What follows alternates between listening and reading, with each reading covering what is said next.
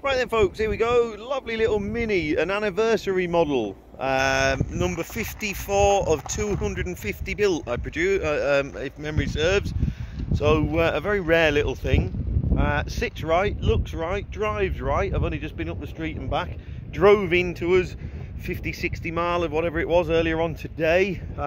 It's been on our to-do list to go and pick it up, and very sadly we haven't got round to it. So the chap took the bull by his horns and drove her in, which is great. So that gives a little bit more peace of mind as far as I'm concerned. Now, car itself, condition is lovely.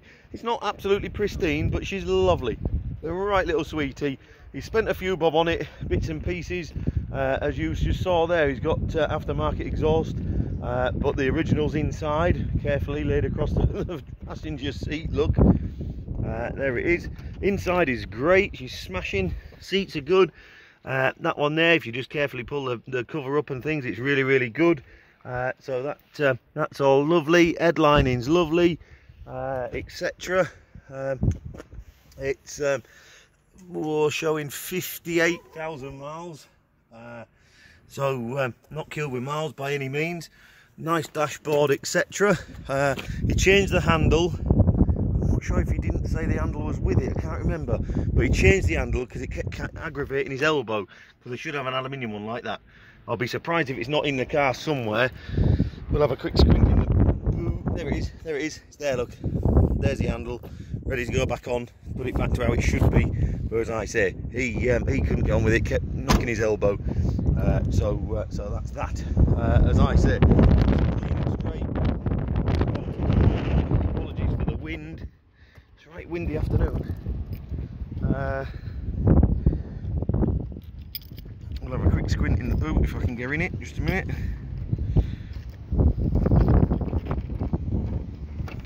There we go. Again, just as I was expecting, really. Nice and smart and tidy.